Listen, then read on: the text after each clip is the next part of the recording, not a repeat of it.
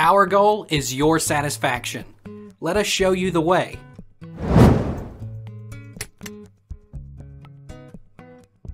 Does putting a wet towel over a fan make it cooler? Evaporative cooling may help you stay cool on a hot day. Placing a moist towel in front of a whirling fan depicts an elementary example of evaporative cooling. Water is absorbed into the air whenever dry air passes over water.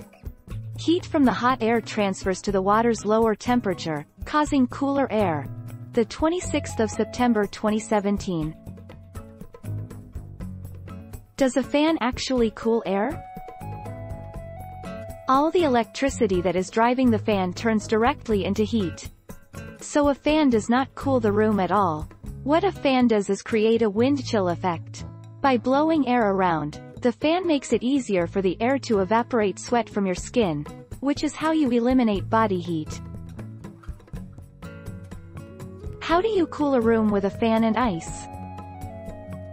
Combine ice and fans. It might look like a strange solution, but it can be very effective for cooling the air quickly.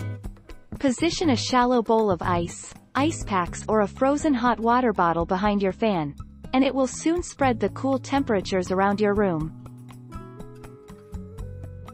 Is it better to point a fan up or down? 4 answers. From a purely temperature point of view, not human perceived level of hotness, it is better to point the fan outward.